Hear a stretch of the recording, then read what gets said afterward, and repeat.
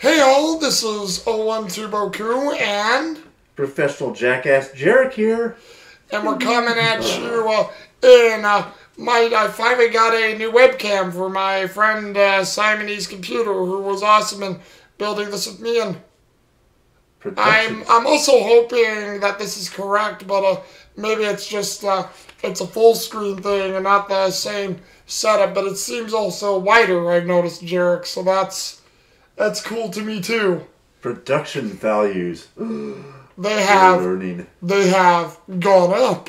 But yes, we are here to get with the third episode of 24. Oh my god, and there's not that much glare. This will be good for future projects. I love it.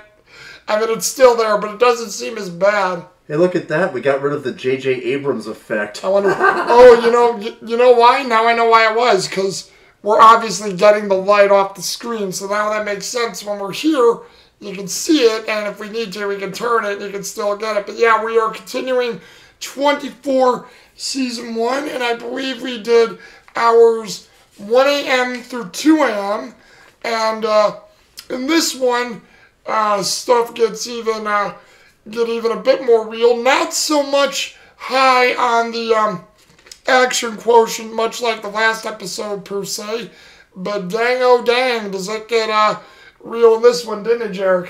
Yeah, this is what I love about 24, is honestly, to me, some of the best scenes are actually not the action scenes, but the setups to them, where you learn about what's been going on, people are making connections, shit's happening behind the scenes. Honestly, this is the stuff I fucking love, but might be a hard sell for some people who are all about the action. Yeah, well, again, it's drama, espionage, and stuff like that. Like I've told folks, it is like watching James Bond, but taking a more serious view of it. Here comes Hawk. Or, to explain it to all you video gamers and you weeaboos out there. If you want, you can let him up, Jarek, because I know him. Come here. Yeah, the difference would basically be the difference between Metal Gear Solid and Siphon Filter.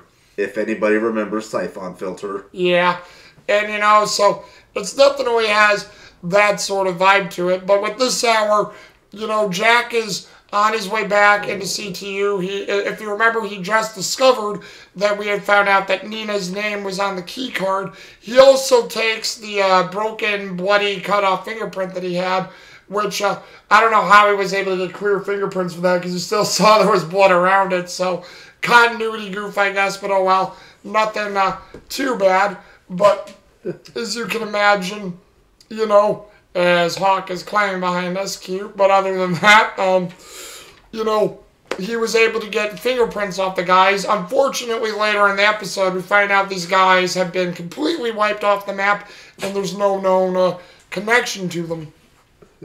Yeah, and like 24 points out, you'd have to be in a pretty high up position or in a pretty important position in the right type of agency to have that done. Yeah, and since we're starting with Jack's escapades, Jack is just going back to CTU. He tells Jamie, the one person Richard Walsh said he could trust, of, like what it means and what happened to him. Jamie apparently was really close with Richard Walsh. She's like almost trying to fight back tears, but doing her best to keep a straight face, which she did pretty dang good, and I gotta admit that's really good. And you know what I realized? I did not get any of the cast and crew up again. I will remember that again for next time, folks, so we can be a little bit more fair to the cast. But yeah, she was giving a raw emotion with it and held a lot of it back. But she says, hey, if I give you time, can you check Nina's computer with this key card? And she's like, well, yeah, I can do it, but I need time in Nina's desk. And Jack devises a plan to have basically Nina give Tony her work, and that they would talk together. And Jack has sometimes a bit of an ingenious plan when it comes to these things. Basically, he calls Nina up to the office after she gives her work to Tony, and they're going about all their stuff, and then, it's like he's trying to talk to her, Jamie goes over to to Nina's computer to insert the key card, and he says, are you seeing Tony? Jack, you really want to talk about that now? I thought we were over this. Well, I just wanted to know if it was serious. Well, of course it's not serious. And then there's this great banter back and forth, which is just, it's random to bring up right now, but he's doing it to keep her in the office, to play the old jealous boyfriend, to seem like if it's something huge. And then she keeps wanting to walk away, and Jamie keeps signaling to Jack, no, I need a little bit more time, I'm not ready. And then, he brings up something else that gets her going, and it's just a cool thing that they do, and Jamie eventually gets the information. Jack lets Nina go. Jamie tells Jack that, the card definitely originated from Nina's computer, so, it's like, uh-oh, big, huge thing right there that's like, whoa. Well, and it's a great play on Jack's part, because throughout the first 2 episodes, everybody is giving both of them grief over this. Tony's giving her grief, he's giving Jack grief. Everybody's kind of in on it. They know they've clearly been seeing each other. But the thing is, it's one of those workplace taboos. Everybody does it. You're not supposed to talk about it. It destabilizes the work environment. But it was a great play for Jack to pull because, of course, she's got her emotions riled up because Tony's giving her shit about it. She knows he's been riled up about it. It's honestly just shows how brilliant Jack really is. He knows exactly how to hit those little points, and you're going to see more of his awesome interrogation skills later on, trust me. Yeah, well, and to that point, since we usually go into the segments and continue each character throughout their thing, so later on, as the show continues, Jack actually corners Nina inside the meeting room where they meet and debrief and do things, and I guess where they also have coffee and drinks and everything ready. Nina looks like she's making a new batch of coffee. Jack comes in with this look of pure disgust on his face, like, I know that hasn't how he looked, but he's basically zeroing in on her, like, I believe it's you.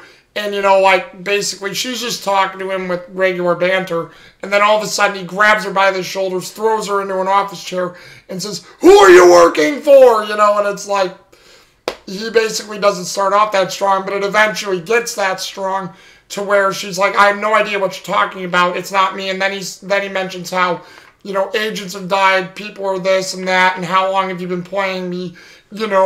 I think you're dirty. The key card came from your computer. She does her best to defend herself and says, Jack, this isn't me. I don't know what's going on. You're delusional. And basically it's left up to Jamie to go through Nina's log to see when the key card was done. And then, they're going through all the logs, the date and times. And I believe it was January 14th, I believe, obviously, I believe this season actually does take place in 2001, so it was January 14th of 2001, obviously, and then, something clicks with the Nina, and then it clicks with the Jack, and it's like, we were in, where'd they say, Bahamas or Aruba? I think it was Aruba, wasn't it? Yeah, I think they did say Aruba. It was like, we were in Aruba that week together, Jack, and then all of a sudden, Jack's like, oh crap, what did I do? And then, but Jack, who's still in his mode, is saying, well, okay, Nina, if it wasn't you, someone hacked your system, we gotta look into this. And then she's like, Jack, I understand you want to find this guy, but how could you? You should have known better. And, she leaves. Jack is still trying to check the computer, but he gives this look of, damn it, what have I done? Nina's all flustered. So that basically leaves all of that for, next time down the road, because obviously there's something big going on. Oh, but I forget, we could probably do it for this one, because, Tony basically plays the level-headed guy in this episode, taking on the tasks that Nina and Jack give him.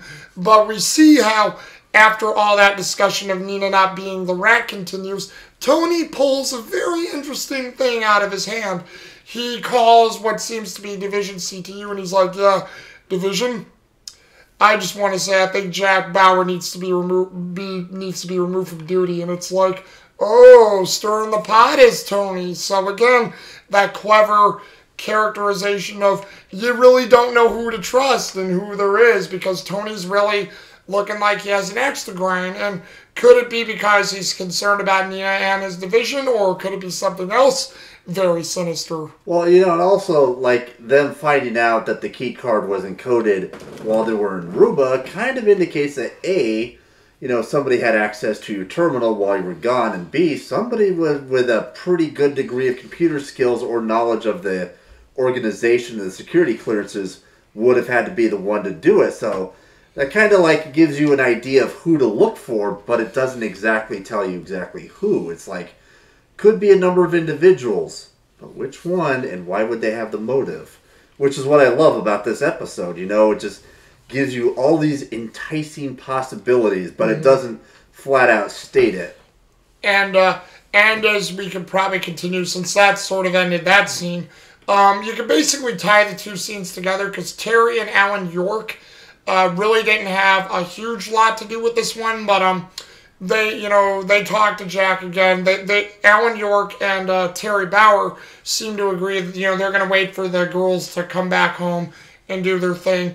Jack thinks that's not a good idea, because he says you don't know what condition Kim and Janet will be in. So in a little bit of a rough, convincing way, which Terry caught on to. Terry was saying, Jack, don't be rough about this, but Jack was firm and a little rough with Alan York, saying, it's a rough neighborhood. They're in a bad part of L.A. You and Terry should wait for the girls to come back. Alan York seems like he sees the point, but reluctantly almost concedes that, they'll wait for the girls. They're waiting, in the department store or furniture store for the time being. Meanwhile, you have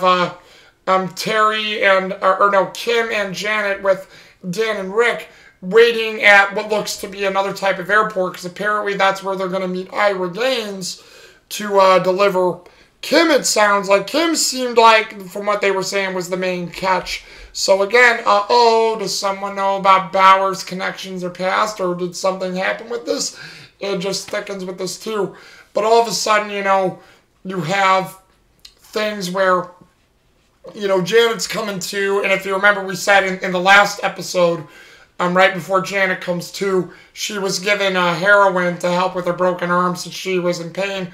Or basically, you should say, removed from the bone arm, because like the bone almost looks like it's sticking out of her arm from the skin from where Dan hit her.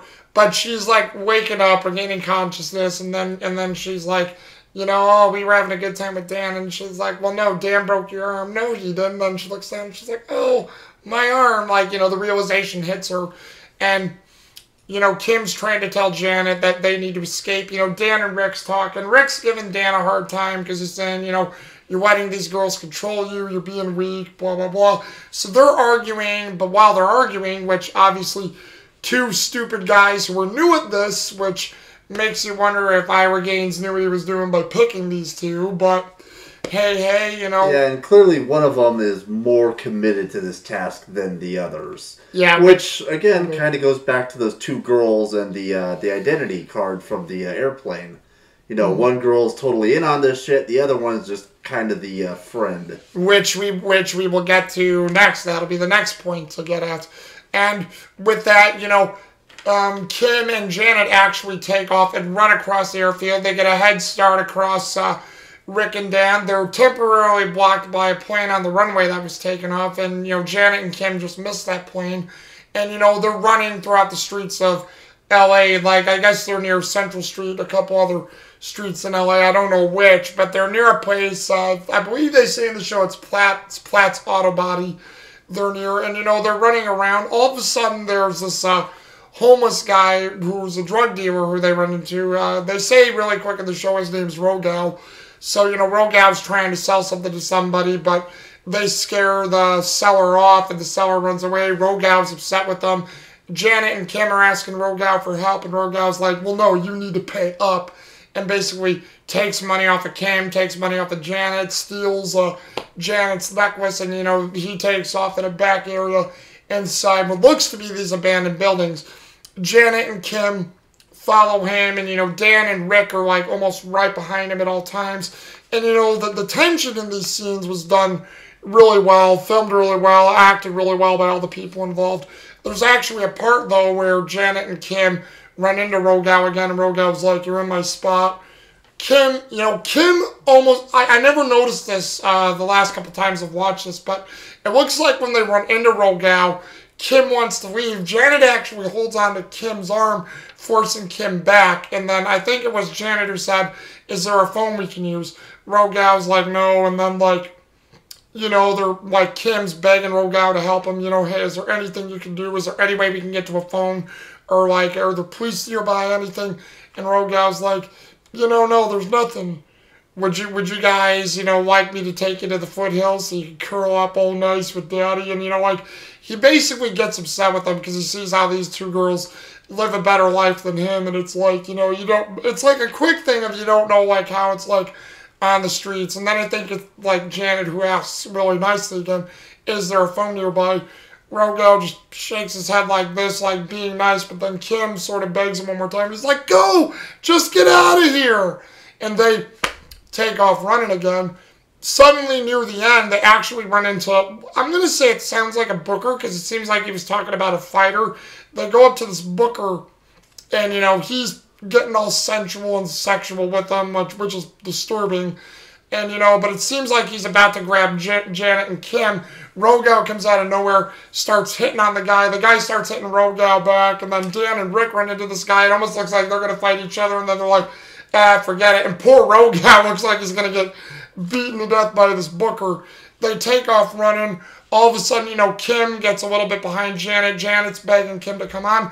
Janet sadly gets hit by a car, and then Kim's trying to revive her, saying, come on, no, please, no. And then they grab Kim, they, take off with Kim. Dan's like, what about her? And Rick's like, Dan's like, what about her? And Rick is like, what about her? And Dan's like, forget it. We'll leave her. And so, Janet's there on the street. And this is near the end of the episode, so they're playing up the fact that Janet's probably dead, but right at the end of the episode, she opens her eyes, takes a breath, and she's thankfully still alive, but the poor girl. And I don't know if this song was from that time period, but if anybody remembers this little ditty, listen up, there's a devil in the church, put a bullet in the chamber 'cause this is gonna hurt. Yeah, anybody remember that one? That one's about heroin use. And also, I think the reason why Jack told him to stay with the car, and this is probably more of a Jack thing that they really wouldn't get, but if these guys were like professional criminals and, maybe they like sold them off to white slavery or butchered them for their kidneys or whatever, they might come back for the car and try to pawn that off at a shop. So, if they're there, they can get a good look at the guys, get an identification, maybe a license plate number. Kind of just a thing a cop would do. It's like, stay with the car, there's a good chance they might come back for it. Yes, and, you reminded me, Jarek, thank you. I forgot about that really quick scene, because I think, I had it written here. And Kim actually gets a hold of the booker's phone after Rogao started hitting him and attacking him. She makes a quick call to her mom. Terry and Alan York are freaking out. They say where they're at, and, Terry helps call the cops for Janet and Kim, and they're taken off towards Platt's auto body, and then that's when all the stuff happens and Kim gets taken again. So Alan York and Terry are on their way there, but just a little too late. But she got a hold of her mother and, warned him that, no, me and Janet were kidnapped, we're in trouble, please help us, call the cops, and yada yada. So I did forget there was a little bit more with Alan York and Terry there. So they're on their way to Platt's auto body, but just a little too late, sadly. And now we can probably bet this is probably a good time to go into it. Yes, we get to Ira Gaines again. And, Mandy and Mandy's friend, Bridget. Basically, there's a scene where they're talking and, obviously Bridget and Mandy are talking. Mandy's like, you don't know these people. Why are you screwing around with them? Just give them the key card. We can end up dead. And she's like, oh, but I know what I'm doing. We can increase our chances by 2 million. Come on, this is easy. We'll play these guys. We'll get more money. 1 million for you, 1 million for me. And then there's a scene where Mandy's concerned, but then obviously, they start making out together. So obviously Bridget and Mandy have a relationship with each other. And, after that, Mandy says, okay, let's do it. And then she's like, well, okay, we'll go talk to him. No, let me do it. And then Mandy gets up, and then Bridget says this line, "You're always looking out for me." And then, obviously... And didn't she also tell her, it's like, but it's nothing but money to them? And then the other one says, oh, like, yeah. But it's always nothing but money with them. Yep, and in a way that's true, because all these things always involve money. And I will say, guys, to this show, I mean, it is true. There's always something involving money or some sort of power scale and just power. So greed and power, but also with some of these things, because I know this show is old, so it doesn't really reflect today. Today, I think it's money, power, legacy, and just wanting to be in the history books. But I mean, you know, the show really makes you look at and see how everything just delves in with money. And it's really like, you know, money really does talk to a lot of these people. And it's hilarious how that's so. But you're right, Jarrett. They set that up. Ira Gaines basically puts the money in Bridget's account to where, which they don't say it, but it's offshore island account. So way to avoid naming the island there. I thought that was funny, but I'm going to say more than likely Cayman Islands, since that's always a place where illegal money goes. But, you know, they're off to get the key card. All of a sudden, you know, they want to grow. You know, Gaines wants to bring his whole group, but Mandy's like, Ira, only the three of us. So me, Bridget, and you will go. And then, you know, they're checking out, you know, Gaines, and Gaines does this sensual wink to Mandy, since, you know, Bridget, because Mandy's feeling up all his parts, and they obviously do a shot to the crotch, and that's when he winks at Bridget. Bridget is just sort of unfazed like this, but like Jarek was saying, you sort of get the thing like he's teasing her, because it also seems like Mandy did stuff with Ira Gaines on the side too, so yeah. But they take off in the Jeep, get the key card, they unbury the key card, which seems to be like right outside this abandoned oil field, it looks like, in California. And then as soon as I get the key card, you have Mandy and Bridget lock hands, are walking together. All of a sudden you hear this loud shot ring out, and then you hear the bullet hitting Bridget. Bridget just falls down, and then all of a sudden you have Mandy look off to the distance, almost like she's looking at him. But Ira Gaines had set up the look-alike Martin Belkin, who I believe his name's Jonathan, still played by the same guy, Rudolph Martin, but, you know, Jonathan has a shot lined up for Mandy, and then Ira Gaines goes, "So, that job that summer, you in?" And then, you know, we see tears are visibly coming from her eyes, and she just says, "Yeah," really softly, goes to the car, and they're taking off. She looks one more time back at Bridget, and Ira Gaines just looks at her with, shockingly, a bit of a sympathetic face, saying, "You had no choice." And they take off as you see Bridget's body just lying there on the ground. Oops, I guess Main Squeeze became Side Ho after all. Mm-hmm. And believe me, sometimes what I've learned from the show, always pay attention to the characters they put in, because the continuity in the show is pretty damn good. So I'll even say that for you, Jarek, for the seasons and parts you've missed. Just pay attention to all the characters you see, because you never know who may be returning. Yeah, or who may be connected elsewhere. Spoiler warning, kiddos. This is the TV equivalent of the Wheel of Time book series. That is good, even though the books here, even though fantasy mixed with a bit more reality, but hey, who's counting? And then probably for the final thing is we'll have this one where we go to Senator Palmer, because his story is sort of the side story, but you can see where it's all intersecting. You have Sherry Palmer, Penny Johnson-Gerald talking with Aaron Pierce, who's head of Secret Service, and, you know, she's saying, "But why is this happening now?" And he's like, "Man, we get threats, you know, designated all the time, so, you know, all we've been told is that we're here to protect your husband, and that there's a threat that's been escalated." Palmer's son, Keith, is worried about him, saying, "You know, I think he went down to a cafe, I'll go get him." And, you know, Pierce is like, "Son, we can't allow you to do that, because we take the threat on the senator's life directed to the whole family. We can't let you leave." And you can see Keith really cares about his father, because he doesn't want to let the Secret Service stop him.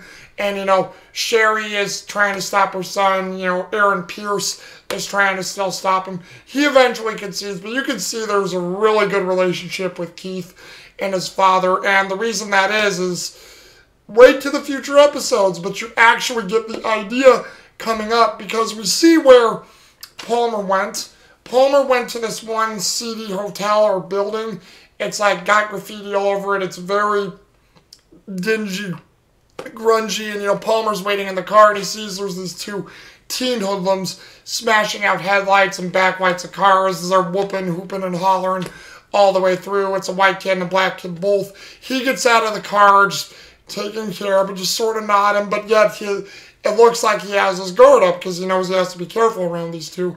All of a sudden, both of them see him, and the black kid's like, hey, homie, it's $50 to park here. You got to pay the toll. And he's like, oh, so you're in charge here? Yeah, man, $50, cough it up. And then the white kid goes, yo, dude, I know who that guy is. Yeah, you're that senator guy, Palmer, right? And then he's like, no, that's not me. Well, yeah, it is you. And then, typical black kid plays it up and says, hey, what you gonna do for me, Mr. President? What you gonna do for me? And he's like, see, that's your problem. You're always wanting others to fix your problem. What are you gonna do to fix yourself? Whoops. It's okay. At least I hope. But yeah, he's like, what are you gonna do for yourself? And then he's like, man, you're talking like you know me. You know what? I was in your situation when I was younger, so I know more than you think. You keep this up, you're going to be dead in 5 years. Very strong and powerful words, and folks, I hate to say this, Senator Palmer was not wrong.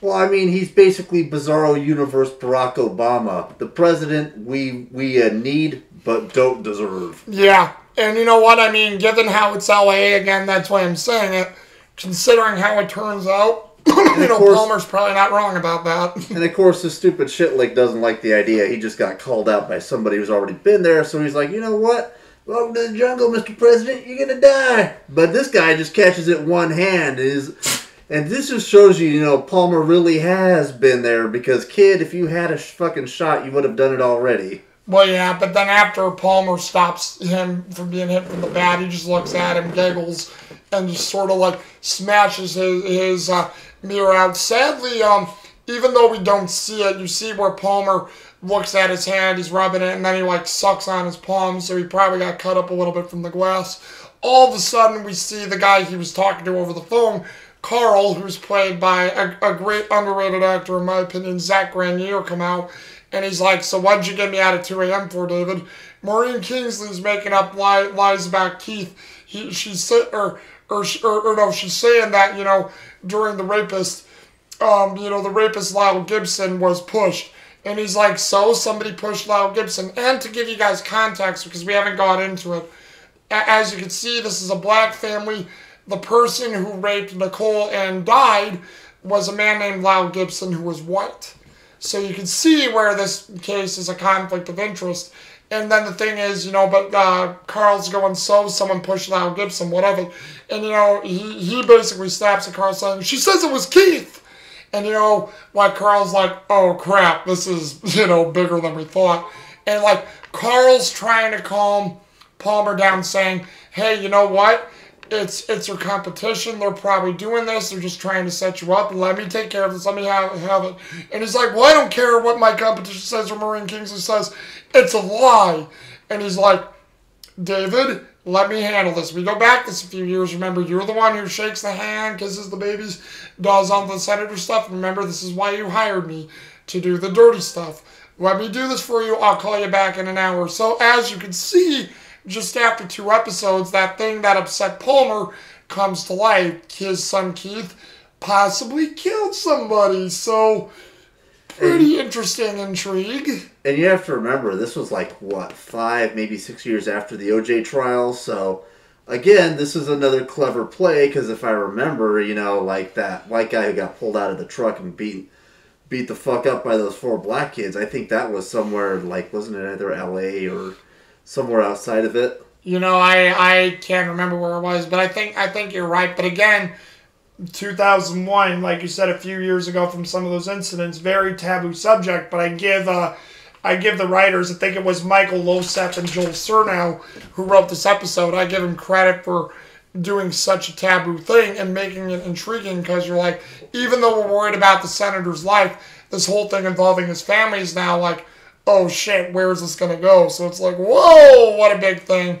And, Carl says he's going to take care of it. He'll call him in an hour. Secret Service actually found out where he was, and Palmer goes back to with them to be peaceful with it. And as you can see, that is basically the episode in a nutshell, breaking it down. Huge intrigue pieces and great stuff.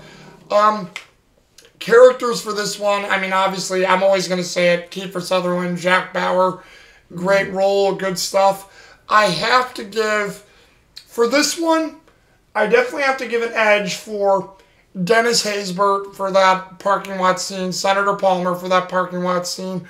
Very powerful stuff, great line. When stuff about his son comes to play, he really emotes, he lets out, showing concern for his son and the love for it. And then I have to say as well, if I have to give an edge to another actor in this one, Sarah Clark, Nina Myers, when that whole truth was brought out, oh, she really let out the hurt in that one too. So those are my 3 characters as always. Jarek, who are your favorite characters? Yeah, I agree. Jack Bauer again. You just can't go against the Bauer. Bizarro Obama absolutely stealing the show as the daddy and the family man, and frankly the president we should have had. And I'm kind of gonna go with a bit of a dark horse on this one. I'm gonna go with that sleazeball Rogel or whatever his name is. Oh, Rogel. Because honestly, he plays a bit of a shitbag a little too well. It's either he's a damn good actor or they just hired him because, he's just doing his thing. I'm just vibing with this part. We found you off the street. Ho ho! It's like, can you be an asshole? I live in L.A. Fair enough. You're hired. And, let's see. And I know we went a little long here, but again, there was a bit to explain in this episode. Again, not a lot of action, but more moving parts, moving the episodes together. So, for this one, I loved how it explains the intrigue, it gives more to it. I love how we're getting more into the characters, like, we get more with Ira Gaines. I will say, not to ruin it for you guys, this is the last we will see of Mandy, so Mandy's part is done, but as you can see, Ira Gaines has the key card, that's going to continue, where's this going to go? And obviously there was a big loss with her friend Bridget dying, and will we see her again? I will say yes, but I'm not going to say how. So keep an eye out for Mandy in future installments. And obviously everything with Jack it built on. The stuff with Palmer was great and it built on. So there was a lot of good character building that I loved. Jarek, any final thoughts? Keep your eyes on Tony. Boy's going to be going places in the near future. Mm-hmm. And is that it? Yeah, that's about it. All right, cool. But hey, what do you guys think? Is this something that you like and is something that you enjoy? And what do you think about 24? Because I've noticed you guys have been paying attention. We've been getting some views of this, so awesome that you guys know of this. So yeah. I'm actually happy about that. Not huge, but the fact that our views have been anywhere between 10 to 15 people, awesome. But yeah, just let us know down in the comments what you think about 24 and how you think about it, and what do you think of possibly episode. Like I said, I think it's 2 a.m.